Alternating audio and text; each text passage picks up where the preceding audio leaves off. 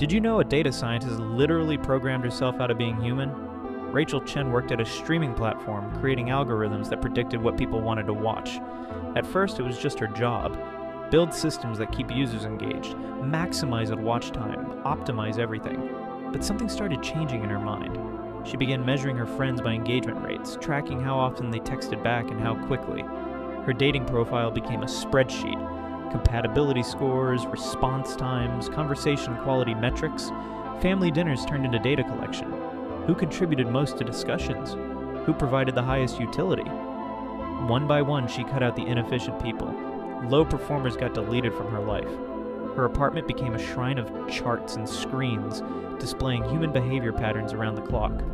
Then one morning, she tried to choose breakfast cereal and froze completely. Without data to analyze, she couldn't decide. Her brain had rewired itself to think like the algorithm she created. She had optimized herself into a machine.